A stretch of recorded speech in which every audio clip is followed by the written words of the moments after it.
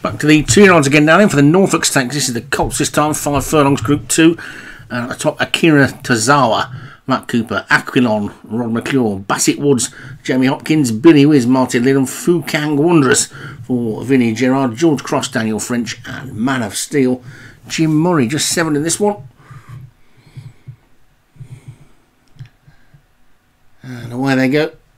Billy Wiz was a little bit slow out, so too was Fukang Wondrous, but down on the rail it's Man of Steel who's burst out into the lead and has quickly got a couple of lengths clear of Bassett Woods and George Cross.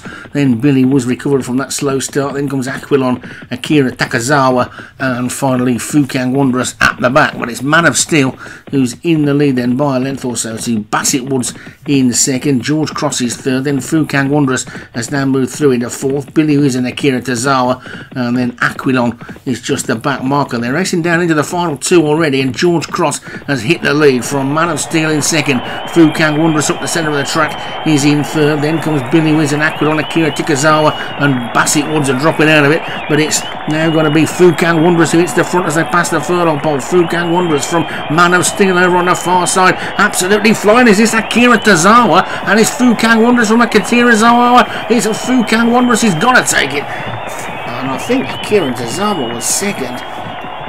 So it's yet another winner for Vinnie Gerard, but possibly even more interested is that's Matt Cooper getting a second in a Group 2. That must certainly, I would think that's going to be his best ever group race finish. Anyway, Fukang Wondrous for Vinnie Gerard the winner. Akira Tazawa for Matt Cooper has already had a winner today, don't forget. George Cross for Daniel French was third. Aquilon for Rod McClure was fourth, and Man of Steel for Jim Murray was fifth.